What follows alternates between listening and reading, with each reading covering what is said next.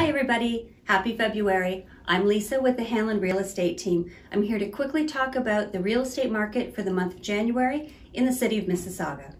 So in the month of January, in the city of Mississauga, there were 146 detached homes sold with an average sale price of $1.9 million. Average days on market was 14.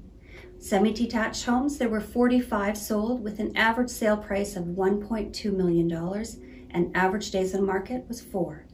Condominium townhomes, there were 84 sold, average sale price $929,000 and an average days on market of 8.